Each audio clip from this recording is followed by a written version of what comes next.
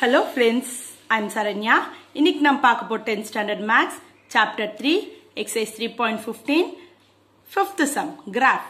A school announced that for a competition the cash prize will be distributed equally as shown below.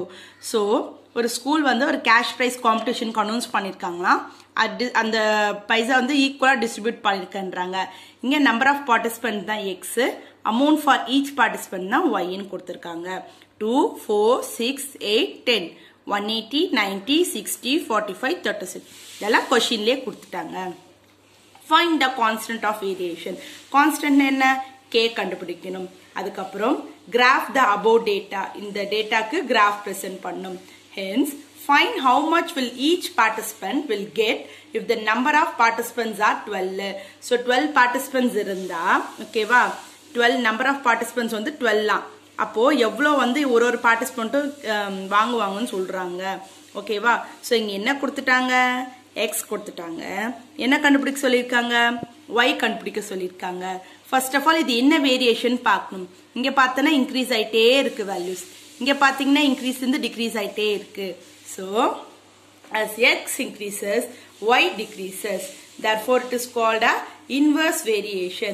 Increase and decrease inverse variation அது curve formula தான் வரும். formula என்ன? xy equal to k. நான் equation கண்டுபிடிக்கணும் என்ன பண்ணனும்? y equal to k by x. ஓகேவா. so the first value என்ன இருக்குங்க? 180 to 180 ன்றது y. so y பார்ட்ல 180 எழுதிட்டேன். k x ஓட வேல்யூ வந்து 2 क्वेश्चनலயே இருக்கு. நான் k கண்டுபிடிக்கணும் என்ன பண்ணனும்? இந்த 2 அந்த பக்கம் கொண்டு போணும். so 180 into 2 போட்டா எனக்கு என்ன வருது? 360. அப்ப k ன்றது 360. ஈக்குவேஷன் எப்படி ஃப்ரேம் பண்ணலாம்? y equal to k ன்றது 360 by x. இதான் எனக்கு என்ன ஈக்குவேஷன். இப்போ நான் என்ன பண்ண போறேன்? இந்த கொடுத்திருக்க பாயிண்ட்ஸ் இந்த கிராஃப் ஷீட்ல பிரசன்ட் பண்ண போறேன். அதே மாதிரி இந்த கான்ஸ்டன்ட் டேர்ம் இந்த 12 பார்ட்டிசிபென்ட்க்கு ஆன்சர் நான் எடுக்க போறேன். இத கிராஃப்லயும் பிரசன்ட் பண்ணி காட்டலாம், அதே மாதிரி கால்குலேஷன்லயும் போடலாம். ஓகே, ஃபர்ஸ்ட் நான் கிராஃப்ல பிரசன்ட் பண்றேன். கிராஃப்ல பிரசன்ட் பண்றதுக்கு முன்னாடி இங்க பாருங்க, எப்பமே நான் என்ன பண்ணுவேன்? x dash x, இங்க நம்பர் ஆஃப் பார்ட்டிசிபென்ட்ஸ் 1 2 3 ன்னு எழுதிருக்கேன். இங்க வந்து amount receive for each participant வந்து 10 20 ன்னு எழுதிருக்கேன். இதுதான் என்னது? y. ஓகே, ஸ்கேல்ன்றப்போ இங்க 1 யூனிட் அங்க 10 யூனிட்ன்றதுனால x axis 1 cm equal to 1 unit, y axis 1 cm equal to 10 units. clear? இப்ப சமக்கு போலாமா? ஃபர்ஸ்ட் என்ன கொடுத்திருக்கேன்? 2 180. so x 2 ன்னா y என்ன சொல்லிருக்காங்க? 180. x இங்க 2 இருக்கு. y 180 எங்க இருக்கு பாருங்க. அப்படியே ஸ்ட்ரைட்டா போங்க பார்க்கலாம். ஓகே, ஸ்ட்ரைட்டா போயிட்டீங்களா? 180 எங்க இருக்கு? இங்க இருக்கு. so 2 180 மீட்டர் பாயிண்ட் எங்க இருக்கு? இந்த இடத்துல இருக்கு. so 2 கரெக்டா பாயிண்ட் வச்சுக்கோங்க. அப்படி கொஞ்சம் இதுவா இருந்தாலும் நமக்கு என்ன இது கர்வ்ன்றதுனால மிஸ்டேக் ஆ சான்ஸ் இருக்கு. 2 180. ஓகே, நெக்ஸ்ட் 490 சொல்லிருக்காங்க. 4 எங்க இருக்கு? இங்க இருக்கு. 90 அப்படியே இந்த 4 லைன்லயே ஸ்ட்ரைட்டா வாங்களேன்.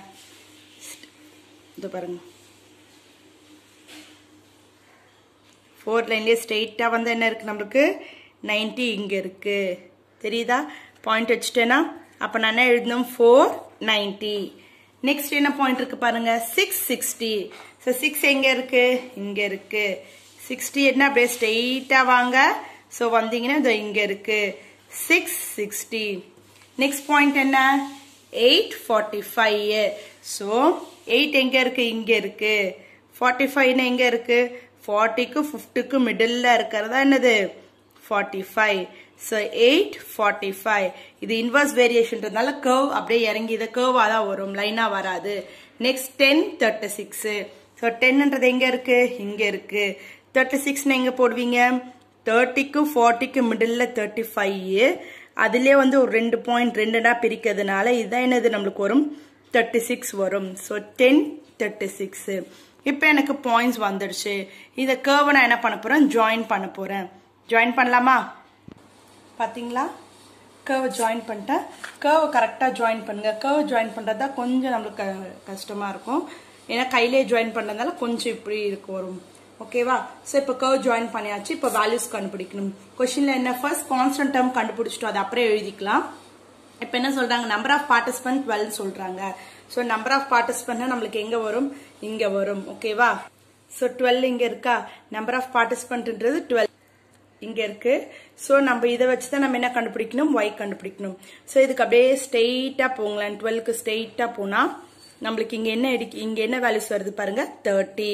அப்போ எக்ஸோட வேல்யூ ஈச் அமௌண்ட் எவ்வளவு வரும், நம்மளுக்கு 30 தான் வரும். ஸோ இப்போ நம்ம என்ன பண்ண போறோம், லைன் ஒன்னு வந்து டாட்டர் லைன் போடலாம், இல்ல லைன்ஸாவும் பிரசன்ட் பண்ணிக்கலாம். ஸோ நான் டாட்டர் லைன்ல உங்களுக்கு பிரசன்ட் பண்ணி காட்டுறேன். சம்டைம்ஸ் வந்து மைன்யூட் பாயிண்ட் வந்து உங்களுக்கு சேஞ்ச் ஆகும். ஏன்னா நம்ம வந்து கர்வ் வந்து கையில போடுறதுனால உங்களுக்கு இந்த ப்ராப்ளம் இருக்கும். ஸோ அந்த மாதிரி இருந்துச்சுன்னா நீங்க கால்குலேஷன் போட்டுட்டு கூட அதை கரெக்டா செக் பண்ணி அட்ஜஸ்ட் பண்ணிக்கலாம். ஏன்னா நம்ம கரெக்டான பாயிண்ட்ஸ்ல போட்டா ஈஸியா வரும். கர்வ்ன்றதுனால ஒரு வேல்யூ ஃப்ரண்ட்ல பேக்ல வர்றதுனால நீங்க கால்குலேஷன்ஸ்லும் செக் பண்ணிக்கலாம். இப்போ நம்மளுக்கு இங்க வந்தது 1230. இது கால்குலேஷன்ல பார்க்கலாமா? ஸோ கால்குலேஷன் பார்க்க முன்னாடி அவங்க ஃபர்ஸ்ட் கொஸ்டின் என்ன கொடுத்திருந்தாங்க, கான்ஸ்டன்ட் வேரியேஷன் கேட்டிருந்தாங்க. கான்ஸ்டன்ட் வேரியேஷன் கே நம்ம கண்டுபிடிச்சது எவ்வளவு, அங்க 360. இப்போ நம்ம செகண்ட் அந்த ஒய்யோட வேல்யூ கண்டுபிடிக்கணும். அங்க ஈக்குவேஷன் என்ன, y equal to 360 by x. y equal to 360, x ஓட வேல்யூ நம்ம என்ன போட்டோம், 12. ஸோ சால்வ் பண்ணா எனக்கு எவ்வளவு டைம் வருது, 3 டைம் வருது 12 டேபிள்ல. 0 அப்படியே எடுத்து போட்டுக்கோங்க. அப்போ y எனக்கு என்ன வருது, 30.